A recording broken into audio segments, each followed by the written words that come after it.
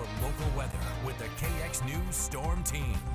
Welcome back, everybody. Well, at least we got some sunshine out there today, right? Clouds cleared and still looking at some clear skies currently off towards the southwest here, looking off towards the Capitol building on a beautiful evening, beautiful sunset out there, but it's cold. 12 degrees is our temperature, and it's been breezy as well. Northwesterlies at 20 miles per hour.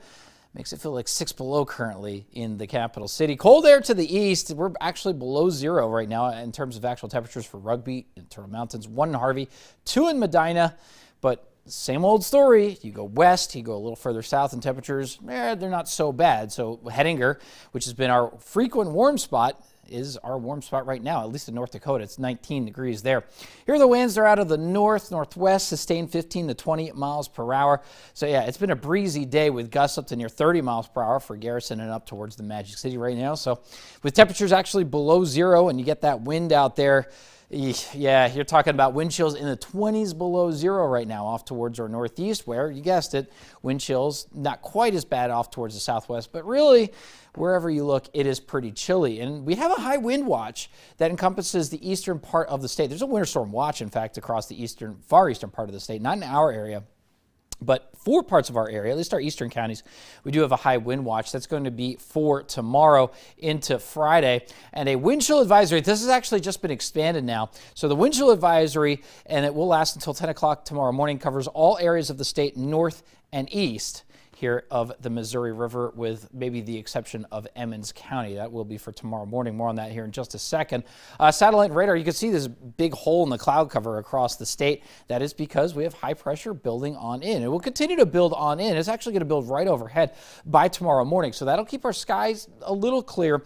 It'll also kill off those winds. Winds will slowly decrease through the day, or through the night, excuse me, as high pressure builds overhead, but it will also mean a very cold start to tomorrow morning, particularly across our eastern counties. That's where the wind chill advisory lasts. But it won't stick around, that cold air anyway, because here comes another surge of warm air from the west, and that'll increase chances for light snow, maybe even a little bit of rain across our southwest. That's how much temperatures are going to warm. So tomorrow, look for a pretty warm day. And by Friday morning, look for some very strong westerly winds with a cold front moving on through. Very strong winds behind the cold front here with northwesterlies by the afternoon. But notice the cold air just doesn't surge all the way back towards the southwest. And by Saturday morning, we're going to be waking up again to some very cold temperatures. But again, they're not going to stick around all that long. Now, lows tonight, yeah, 20s below zero to the northeast.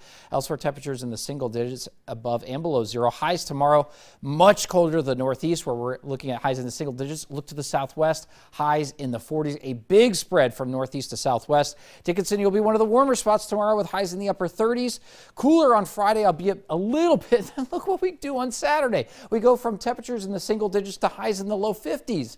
Williston, your temperatures will be in the low 30s to the upper 20s tomorrow on towards Friday, with a warmer day on Saturday. And as we look at Minot here, your temperatures will be in the mid to upper 20s the next few days. It will turn quite windy on Friday. Let's look at Bismarck here. Temperatures in the upper 20s tomorrow, into the mid 30s on a very windy Friday as that kind of backdoor cold front slides in from the northeast. But we rebound so quickly on Saturday with that warm weather. This is good news.